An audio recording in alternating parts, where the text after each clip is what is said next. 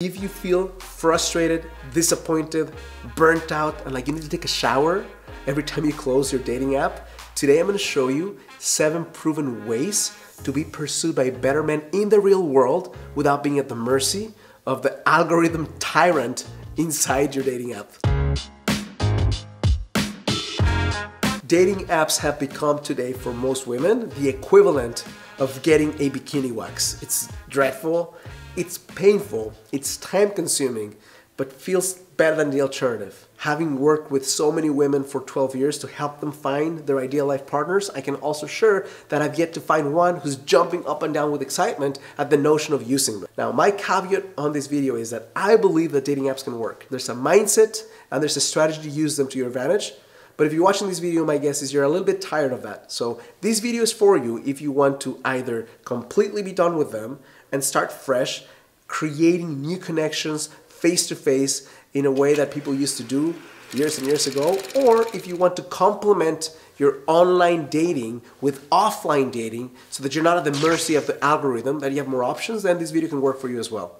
Hello, my name is Bern, and if you'd like to attract your ideal life partner without the need for gimmicks, manipulation, games, or stupid techniques, and develop intimacy skills, make sure to click subscribe on the bottom below so you can be notified of new episodes as they come out. One of the biggest questions women have when they're at the mercy of dating apps is, where can I meet great men? So in this video today, I'm gonna share some fresh ideas of where to do this, but I'm here to say that that's not the problem. The problem is not just the where, it's the why, it's the how, and it's the who. Let me explain. Why are you connecting with men? If you go out simply for the purpose of connecting with men to catch a husband, that's gonna feel heavy, it's gonna feel demeaning at times. If your goal is to create some spiritual growth in a way that you wouldn't have done it had you just stayed in your comfort zone, if you want to enhance your life, if you want to develop a skill of communication, of connection, of flirting that will be invaluable for you for the rest of your life, that's a stronger why that can help you get the job done in a way that feels less painful and more personal in nature. The how is what we're going to talk about right now. There's a few steps that are really important, and if you do them the way I'm sharing with you, you can have exponentially better results than before. And then it's the who, because there's a version of you that's excited, happy, upbeat, connected, radiant. There's a version of you that's slightly jaded, afraid, not confident, and a bit bitter. And if that's the version of you that creates the connections, then you'll have exponentially different results. Step number 1, if you want to create amazing connections with men offline and have them pursue you, is you need to develop the art of opening and closing your energy. Here's what I mean by that. If your energy were completely open, if you're a radiant goddess walking through the streets of your city, you'd get so much unwanted attention that you wouldn't know how to deal with it. If, on the other hand, what you've done as a result of getting some unwanted attention, some painful relationships in the past, maybe fears around not knowing how to set boundaries, then what happens is you close your energy completely. And what you need to learn to do is, how do you express more radiance and openness when you need to?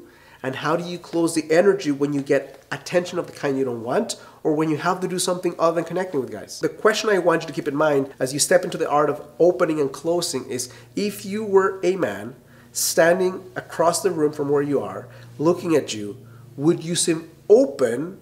Would you seem friendly? Would you seem connected to him? Or would you seem distant, disconnected, and minding your own business? Step number 2 is you need to start dropping the handkerchief, which goes hand in hand with step number 1.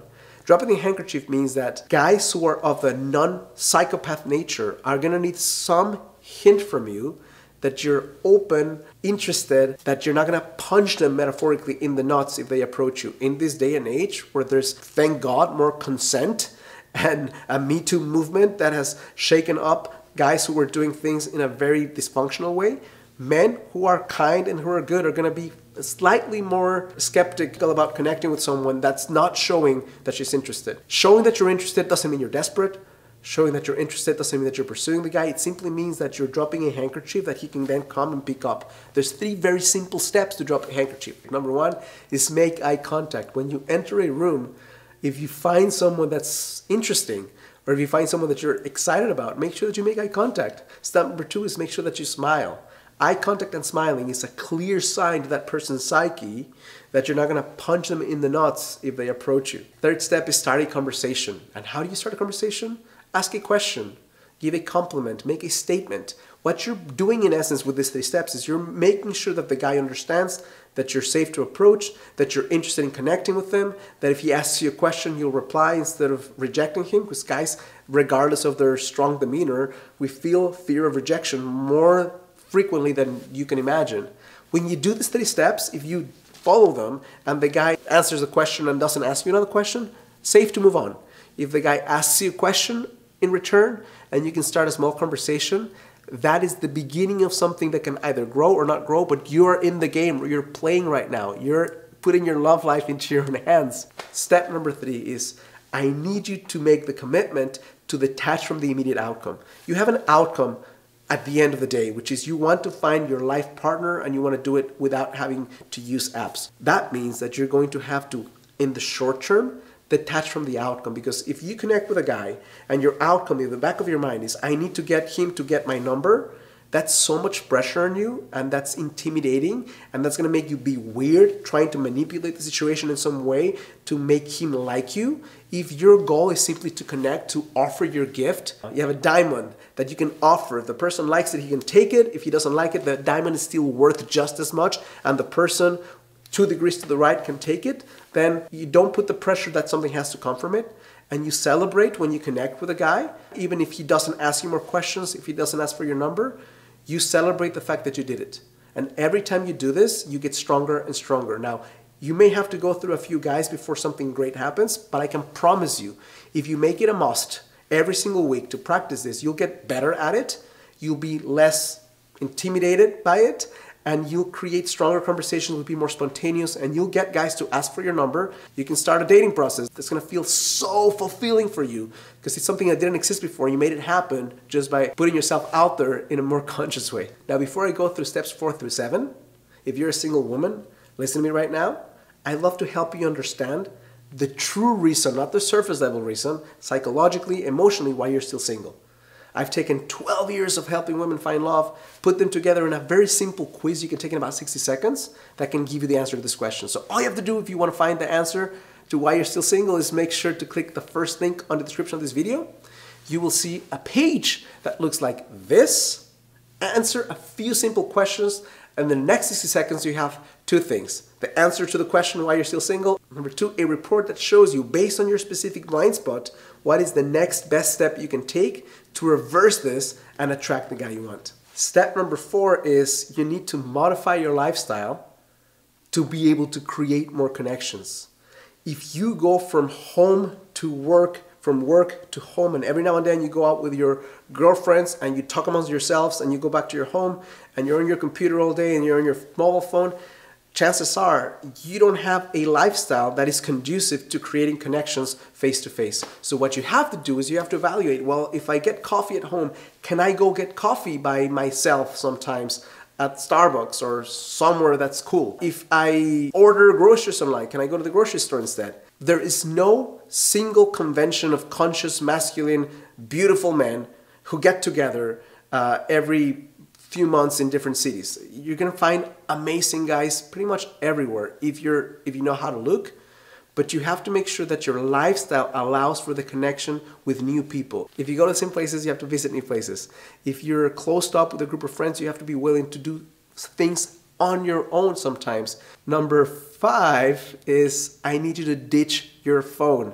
Many women and men today hide behind their phone. And if you enter any of the places that I'm about to share with you in step number 7, and your fear mechanism is to look at your phone, you're gonna miss out on so much. So put your phone in your purse and put it on vibrate so you don't hear it when it's ringing, and make sure that you engage with people, that allow silence to sit in.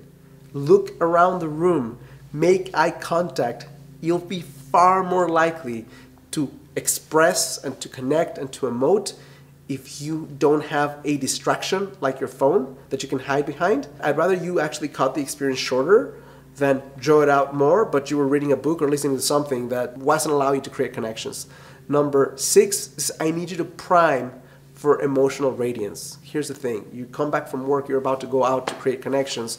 You may not be in the best emotional space to be radiant. So what you want to do is you want to take some time before you go out and put yourself out there to do a ritual that allows you to shine more. You may dance, you might sing, you might exercise, you might take a cold shower, or a combination of all those things. You might watch something inspirational, but the goal is for you to be vibrating strongly inside, so when you put yourself out there, you don't have to do all the work. Your energy and your radiance and your light are helping you to get what you want instead of working super hard to create the connections that you're looking for. Last step is, what are fun, new, cool, fresh places you can connect with, man?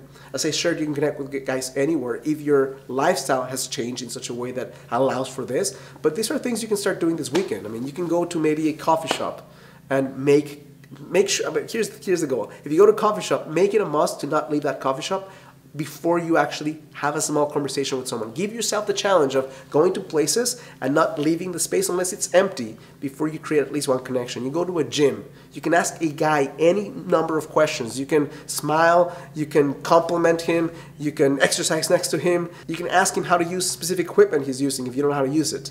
Grocery store, and again, you can go to Walmart or you can go to Whole Foods. One of them probably will be better fit for you. You decide what it is. You can go to a political rally where you can connect with someone that has the similar type of outlook on life and values. You can go to a book signing or a bookstore and ask questions.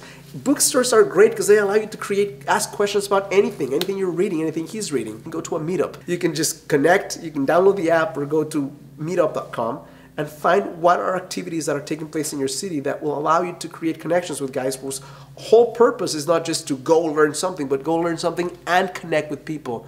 You can go to a church or church activities.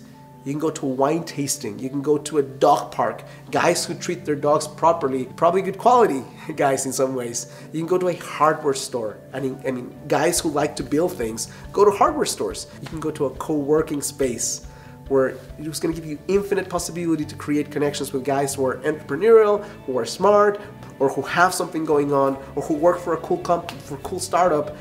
You'll be able to create connections and ask questions. Again, these places lend themselves to friendship and to connection. Rock climbing gym. Again, you'll find guys who are into better themselves. You want somebody who's active, then take the plunge and go to a rock climbing gym. You can go to a car wash. I'm going to cut it short right now. There's more places you can go to, but the goal right now is for you to choose one of these and start practicing what I shared with you today. So if you like this video, please click like and thumbs up, subscribe to my channel, and share with me in a comment what's the #1 takeaway you have from watching this video.